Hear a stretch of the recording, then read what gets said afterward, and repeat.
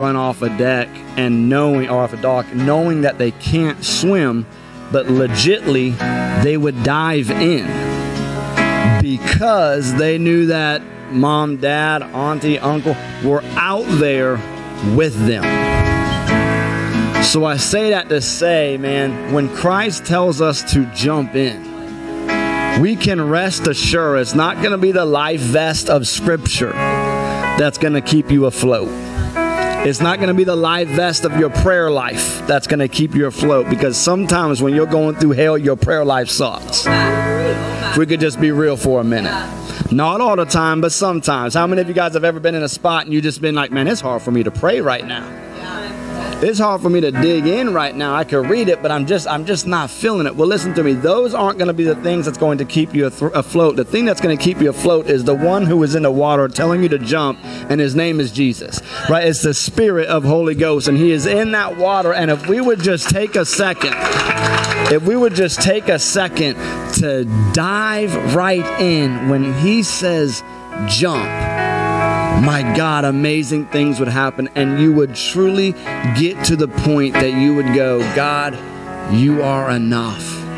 It's not this thing and it's not that thing that's keeping me going. Lord, it's you. It's your grace. It's your mercy. It's your love. It's your forgiveness. It's you. Lord, you are enough. So God, help us to be those people, God, that are eager to have that childlike faith, knowing that we can't handle the situation, resolve the situation, fix the situation, or even make it better. But God, that we would have that childlike faith, knowing that our daddy is in the water, so that we can dive right in, because you've got us, and you, Lord, are enough. So God, we thank you for being more than enough for us. God, and I pray that our little bit of praise, God, will turn to a whole lot of praise. And God, that my life laid out on that altar as a living sacrifice to you, God, I thank you that you declare that to be more than enough. So Lord, we love you, we thank you, we praise you. And all God's baby said, hallelujah. Church, y'all may be seated in the presence of the Lord. Hallelujah. Guys, like always, man, if we could salute and give praise for the Mighty Men of Dare Challenge, praise the Lord. It is always a blessing and a joy to have them with us. Praise God, man. Before we get going, one of our soldiers here last night had a dance. Praise the Lord. And this dude was fly as all get out. So I just want to show off these pictures real quick. Check me boy out. Look at that watch.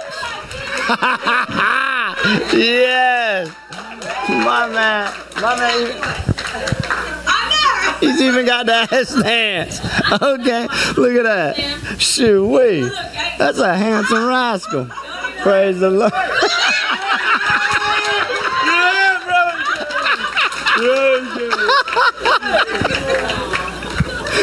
B-boy is awesome, man. Praise the Lord. Oh, shucks. I love that dude, man. Every time you drive, like either it's before or after school when he's walking. Take these off because I can't see with them. Oh, there we go. Now we're talking. All right, that's good. Yeah, I totally side issue here, getting into the carnal, I guess. Yeah, last Sunday was super. No, don't have to worry. Although we'll bring it in a second.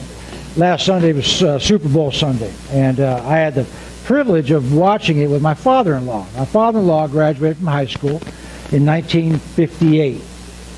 Okay, so you know the kind of music that is his age, and he was. I mean, the man can still. Wish he was here this morning. Still at his age, he can still dance to that doo-wop and that music from Big Bopper, all that.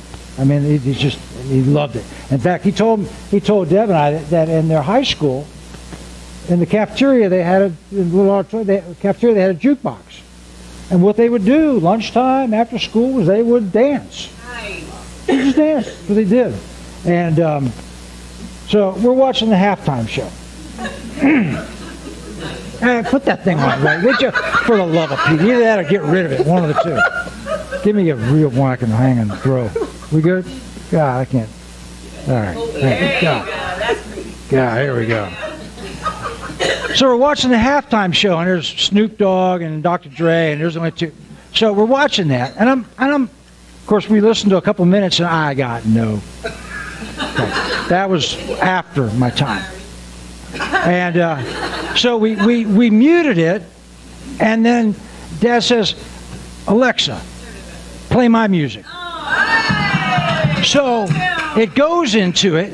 And what the cool thing was, we're watching everybody, all the dancers there, dancing right to the Big Bopper, okay? Right on tune. And it went from song to song to song. And then we went through his whole collection. Then he says, when did you graduate? I said, I graduated from 76. So we started playing stuff from the mid-70s. And guess what? Those dancers were still dancing exactly to some Journey, okay? And a little bit of Marshall Tucker Band and a whole mix of stuff that was just popping up in there. They were still dancing. And it showed me that, it doesn't matter, the beat's the same. And then I started thinking, because I've noticed, I watch stuff, okay? And in fact, I texted Frank. I said, hey, is that your music you listened to growing up? Oh, yeah. I said, man, when they have the bands from my age, they're going to have wheelchair ramps and oxygen tanks up there, okay? But I noticed something, okay? And I don't know if you picked up on it, okay? You watch the dancing up here. Still to the spirit, still to the music, okay? And I can tell the folks that are in their 40s or so, because they dance like this, okay? Right? Where the cool folks, okay, we're back and forth. Okay? We don't do that. No. That would hurt I'd like my headache all day long. Right. We're doing the back and forth, okay? And now you know where your music came from. That's exactly where it came from. Totally separate issue. I'm going to start from where we left off last week. Tell you what, the messages that your pastor has been preaching on purity have been just absolutely awesome. Awesome. I've been so blessed by it. And it just marinates all week long. I even went back and listened to a part of it again just last night. I listened to a part of it. And he made a statement in there. He says, you've heard it all the time. So I'm going to repeat it so it isn't just him. He says, what we hear is what we're going to believe, and what we believe is what we're going to live. And that's so true. That's true on so many levels. Steve's corollary to that is, you become like what you hang with. You become like what you hang with. And there's a Bible talks about a period of time when there was going to be a famine for the word. A famine in the land for the word. And there's ever been a time, and really that was speaking about a different time there, but it applies to us today as well. There's ever been a time where there's no excuse for not being able to read the Word of God, hear the Word of God. It's today. Today you can get, from podcasts to online to just however many different Bible versions printed online. The Word of God is available. But there's a famine, and it's kind of the famine is not that it's not available, it's just that there's not the hunger. And I encourage you, if you want to live like the things you see preached, you need to hear. You need to listen. You need to listen. He used this scripture, and put that up if you would, 1 Peter 2:9. And I love it. Which one did I ask you to do? Okay, that's it. It says, but you are a chosen generation, a royal priesthood, a holy nation, his own special people, that you may proclaim the praises of him who called you out of darkness and into his marvelous lights. Let's pray. Let's pray. Lord Jesus, you are so, so good. And we gather together here in this place today as such a mixed group of people. But we have one thing in common, God, and that's our hunger and desire for you. And Lord, you make us one. You make us one. No matter what our background is, no matter what our checkbook may look like, no matter what our education background is, no matter what our color is, our taste in music, God, our ultimate taste and our ultimate hunger is for you. And I ask you today that you would anoint us to receive your word. We come against every spirit, every high thing that would exalt itself against the knowledge of you.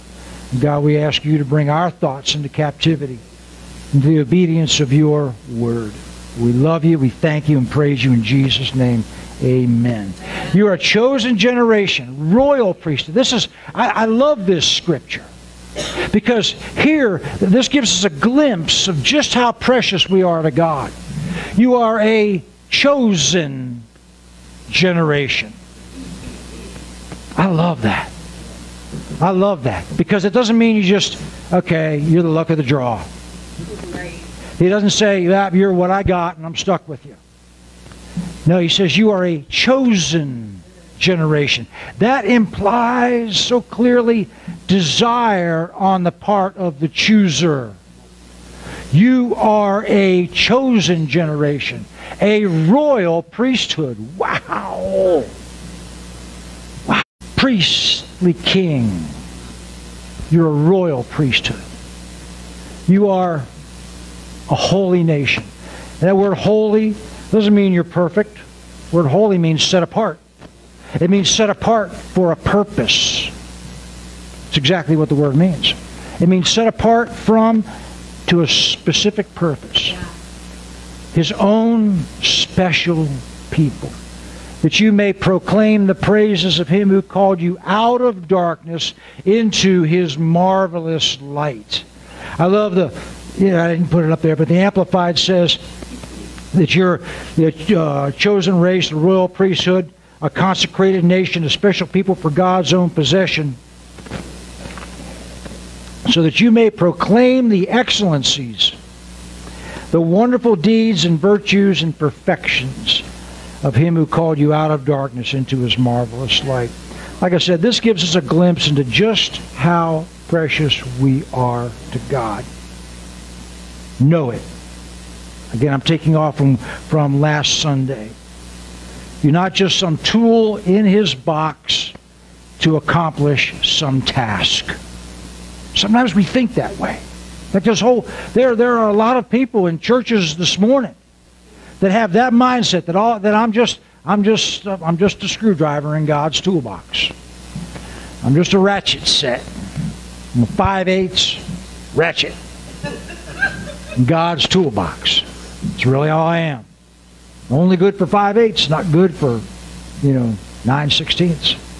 Won't work for all you fraction math majors out there. All right? Scripture tells us we were purchased by him.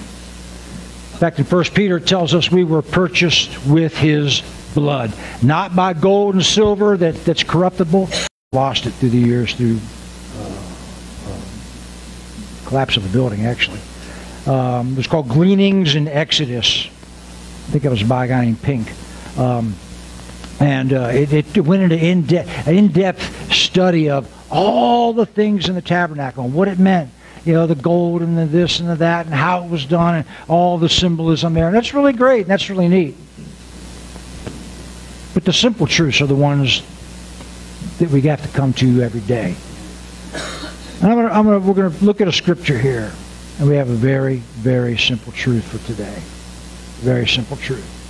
But as we begin to be reminded of it, it's the kind of thing that will keep us going. Keep us going. Keep us saved. Psalm 139. Psalm 139 is probably one of my absolute favorite. He says, you know everything about me. You know when I sit down or stand up. You know my thoughts even when I'm far away. You see me when I travel and when I rest at home. You know everything I do. Everybody say everything. Everything I do. Everything I do. You know what I'm going to say even before I say it, Lord. That thought that's there. You go before me and follow me. You place your hand of blessing on my head. Wow. Such knowledge is too wonderful for me, too great for me to understand. I can, everybody say the next word, never escape from your spirit. I can never get away from your presence. When can we get away from his presence? Never.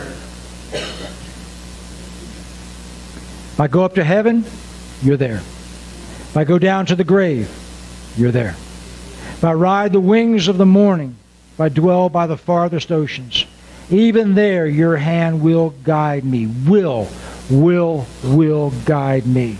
And your strength will, not might, not could, will support me. God, this is beautiful. I could ask the darkness to hide me and the light around me to become night. But even in darkness, I cannot hide from you. Even in darkness. Even when I ask the darkness to hide me and for the light around me to become night. Even in darkness, I cannot hide from you. To you, the night shines as bright as the day. Darkness and light are the same to you. He is with me. Say that. He is with me. He is with me. This simple truth is the foundation, is the rock solid foundation of faith right here. Loved it. I was like, really? No. I loved it. That made my day. Okay? And we can kind of come up with a snarky little sarcastic thing sometimes. And that was where that came from. That was beautiful. I love it. Okay? But it's, you know, there's one thing. I mean, there's places in the Scripture you can read. Jesus was pretty sarcastic sometimes. Okay? He was. Okay? But there was that snarky little hurtful thing that you hope that they get what you said after they get home a little while later when they think about it. But you said it because it made you feel good.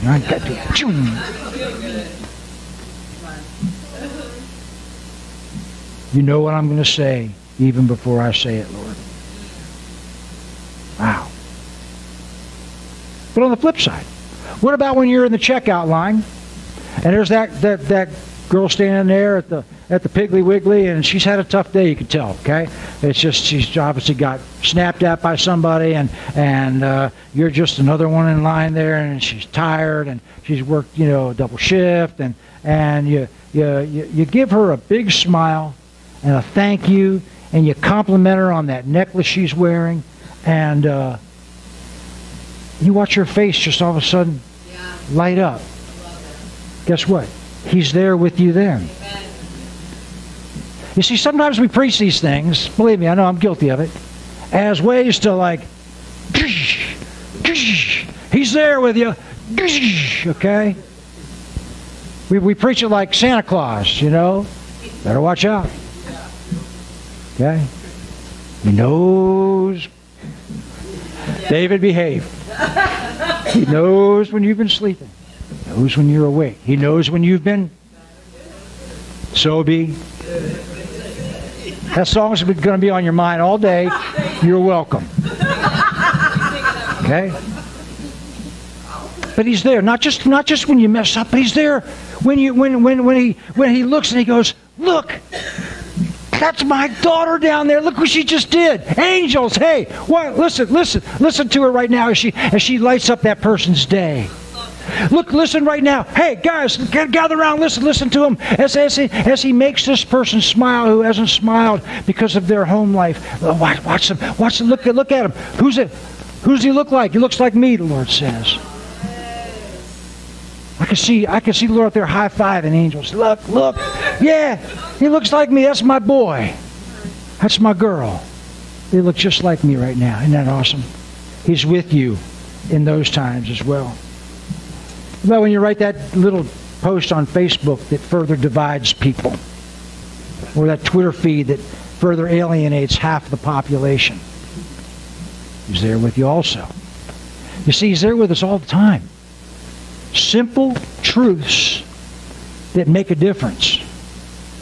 Knowing the symbolism of the cords of the tabernacle, although it may be, okay, that's cool, it doesn't get me saved. It doesn't help me tomorrow as I'm going through my day. And when I'm being tempted with something, it doesn't help me. Doesn't. But knowing that He's with me, knowing He's with me in every situation, helps me. Helps me. So when I write that divisive post on Facebook or Twitter, it further alienates half of the population. Puts you in a team. Tells the world which team you're on. Unfortunately, we forget His team. How about when you come alongside someone who's hurting, feeling all alone, and you let them know you care and you're there with them? You simply come alongside them and you say, hey, I don't have an answer. I don't have a solution. I don't have any advice to give you. But I want to let you know that I'm here with you right now so that you're not walking through this alone. That's the beauty of you guys. The Bible talks about a threefold cord that's not easily broken. I don't know how many of you there are, but it's a whole lot more than three. And you've got each other. You've got each other. That's the awesomeness and the beauty of that. Guess what? The Lord is with you in every situation. Every situation, every time. And I didn't put the scripture up, so don't think, where is it? But in Genesis chapter 3, we see Adam and Eve had failed. They listened to the wrong voice. Goes back to what we talked about earlier. What you listen to is what you're going to believe. What you believe is what you're going to live. Okay? They were listening to the voice of the serpent in the garden. Okay? And they took of the fruit they were told not to take of. And in Genesis 3, 8 and 9, it says, they heard the sound of the Lord God walking in the garden in the cool of the day. And Adam and his wife hid themselves from the presence of the Lord God among the trees of the garden. Then the Lord called to Adam and said to him, where are you? Now, don't think for 1 minute that God didn't know. Where did he go? We're playing hide and go seek, and I don't know where he is, and I've lost Adam. He knew exactly where Adam was. Okay. He was giving Adam the opportunity to turn to him, to come to him. He knew where he was. God was with them the entire time. But he was establishing the principle right here. We see it in Genesis chapter 3. We see the principle of repentance, of turning to God, of recognizing He is always with me. He's always there. I just need to acknowledge that and turn to Him. And He was there for him at that time. In Matthew 1, I'm going to read 20 to 22 first. I didn't give you that one either. Okay, then we'll come to 23. And it's a story about when Mary and Joseph, when the angel appeared to Joseph, because Joseph's not too sure what to do. His fiancée, best way to put it in our today's terms, is pregnant. What am I going to do? Do I just kind of like leave her? What am I going to do here?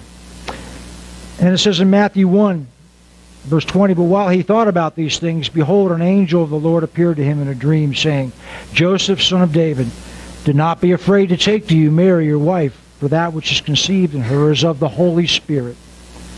And she will bring forth a son. You shall call his name Jesus, for he will save his people from their sins.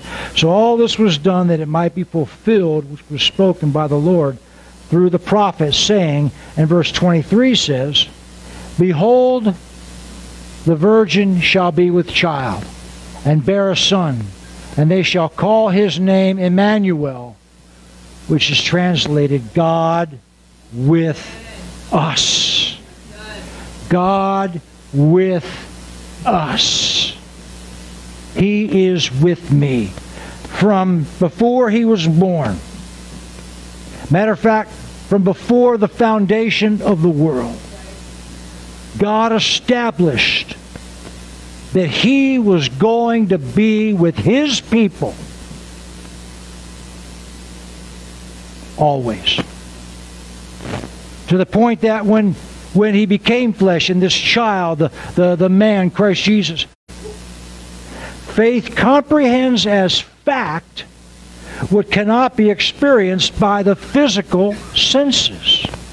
Even when I don't feel him, even when prayer is difficult, like your pastor said a little while ago, he's with me. He's with me. Faith is knowing that God is with me no matter what, in all times, through all times. So what? How's that help me? Let me ask you, don't raise your hands on this one, okay? This next series of questions, but think about them. Who has had thoughts lately that you are less than in some area? I'm less of a Christian. I'm less of a mother. I'm less of a father. I'm less as a husband. I'm less of a wife than I should be. I'm less of an employee than I should be. Less of a pastor or a music leader or whatever. I am less than. You battle with that because our adversary wants to constantly just fill our head with that. You're less than. You're less than. You're less than. You're not measuring up. You're not making it. You're less than. He's with you. He's with you. Who's been tempted lately by things that you know aren't good for you or for your walk with God? Don't raise your hands. Okay? You've been tempted with the thoughts. Man, sure enjoyed that last time I did it. Man, tasted so good. Felt so good. Boy, that relationship was so good. Kind of seen it. I know I paid a price, but man, what about this one? What about that one? See, the good thing about my glasses being off is all I see are blurs out there. It's just always really good. He's with you.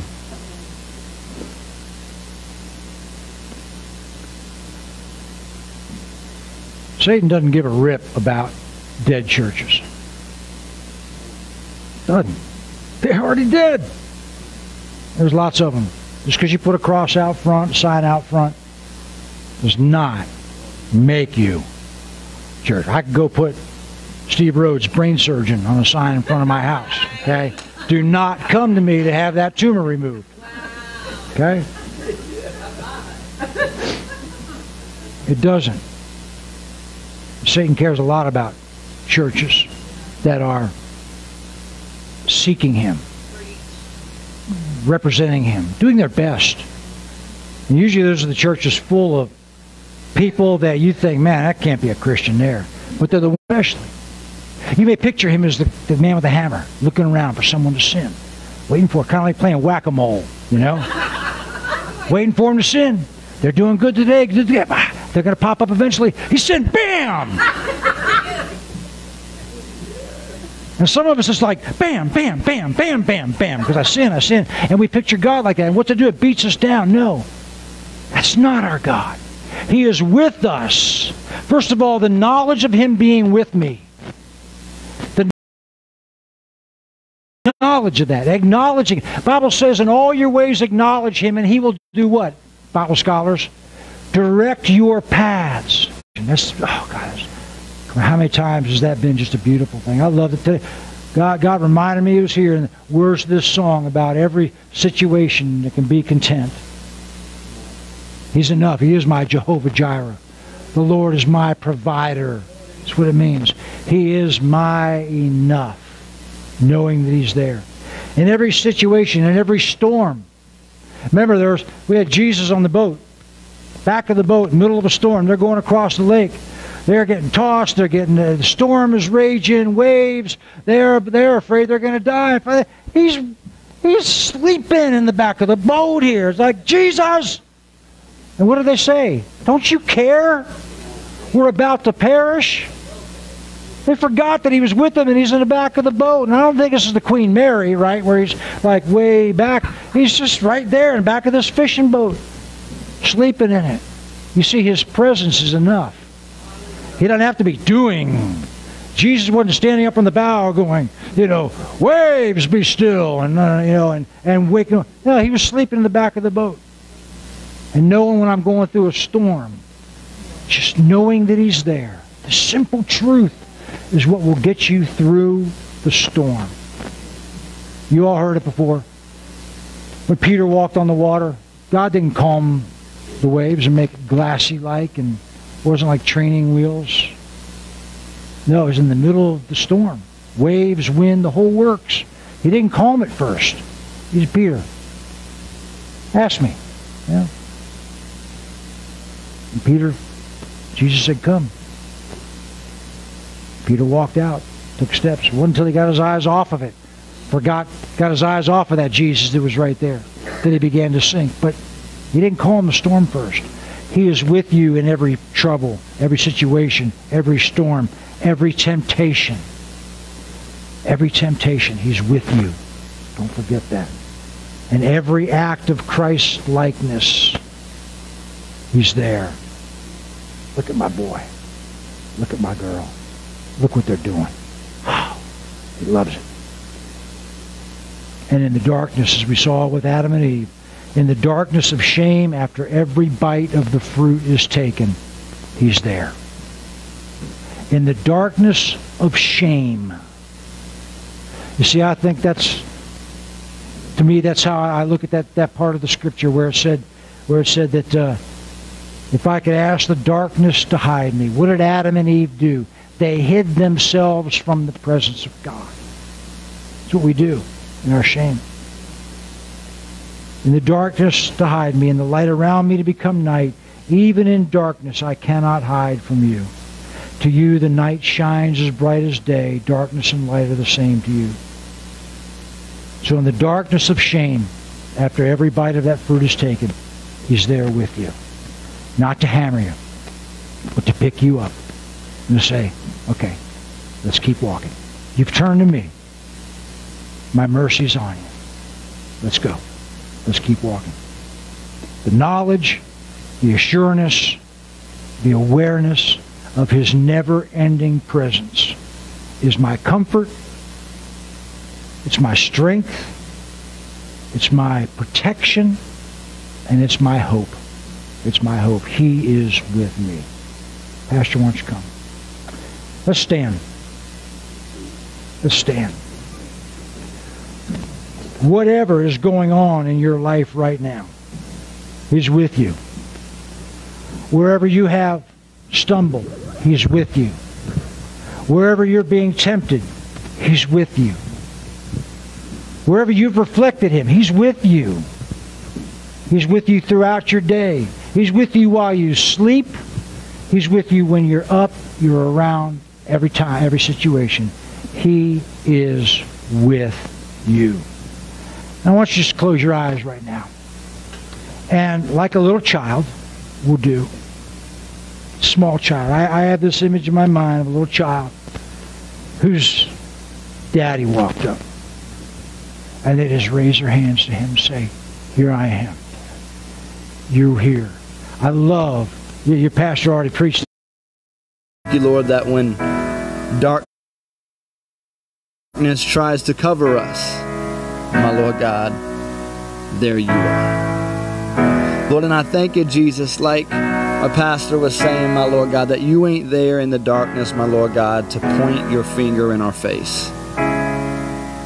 You're not there to slap us around, to tell us how horrible and how much it is that we messed up. But Lord, you are there to embrace us. You're there to lift us. You're there to pick us up. You're there to remind us who we are and whose we are, my Lord God. You are there to remind us of the covering that it is that we have by the sacrificial lamb that it is that you did. And you've made those clothes for us in the blood of Jesus to put back on, my Lord God. So I thank you for reminding us of that, Lord. God, and like my man said, Lord, that from the beginning, or really before creation, you had already determined that you were going to be with us.